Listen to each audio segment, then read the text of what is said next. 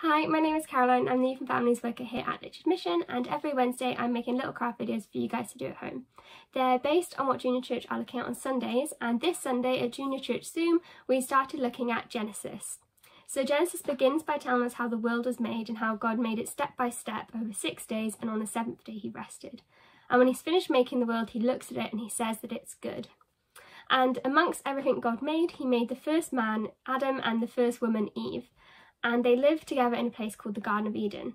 And the Garden of Eden was perfect. There was no sin or bad stuff in the world yet.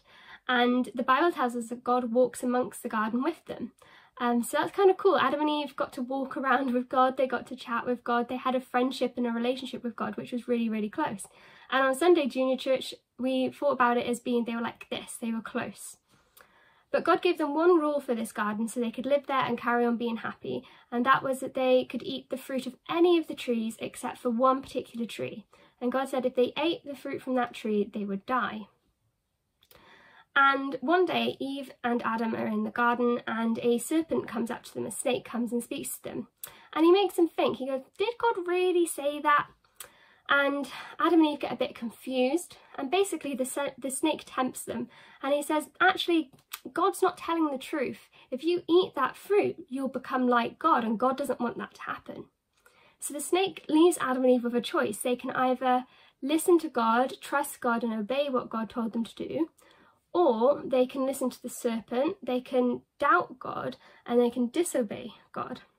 And Adam and Eve chose to disobey God. They ate the fruit of the tree that God told them not to. And that was the first time someone had disobeyed God, and that was the first sin, that was the first bad thing that entered the world. And once they eat the fruit, they hear God in the garden. And normally they would be like this, they would be happy to see God. But the Bible tells us that what they did was they went and hid. They hid behind a tree. So that relationship, which was once like this, is now apart because sin has got in the middle. And at Junior Church we thought this was really sad because they had that close relationship with God and then it was ruined because they disobeyed him. And God has to punish them. He makes them leave the garden because they're no longer perfect and they can't be in a perfect garden. But at Junior Church we remembered that this story does have a happy ending, because years and years and years and years and years later, God would send his son to die, to take the punishment for our sins, so that now, if we ask, we can be forgiven for our sins, and our relationship with God can go from being like this, apart, to being like this, together, because Jesus takes away the sin that's in the middle, so we can be friends with God, just like Adam and Eve were right at the beginning.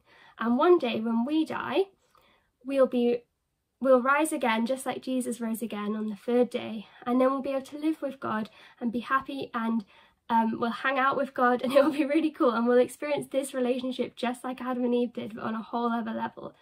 And so even though it can seem like a sad story which has punishment in it, it's actually a really happy story because we get to remember that God loves us so much and he's so full of mercy and grace that he chose to come and rescue us from that punishment himself so that we can be friends with God. So that's what today's craft is all about, and this is what we're going to be making.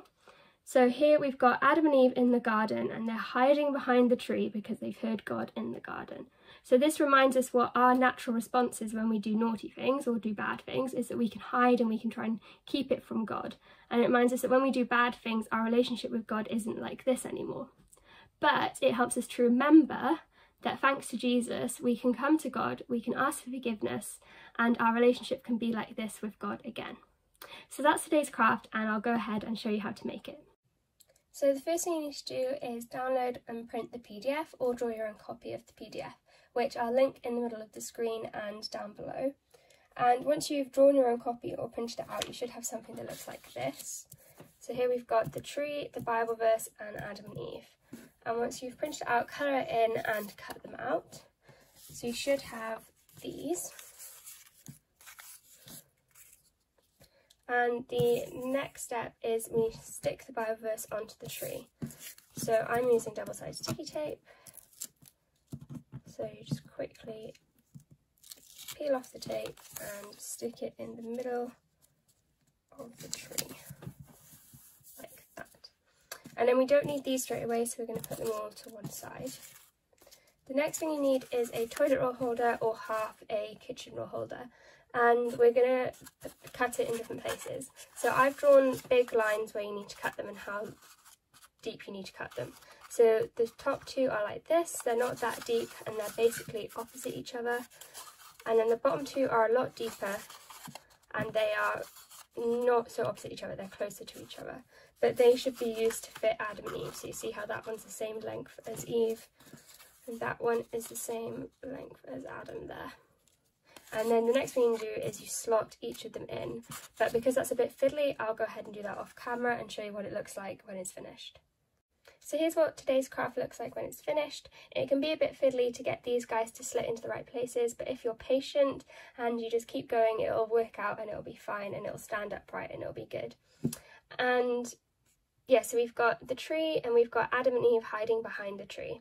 And that's today's craft. I hope you enjoyed making today's craft, and I will see you next week with a new craft. And don't forget to send us pictures of your crafts so that we can show the rest of the church what you guys have been making on Sunday.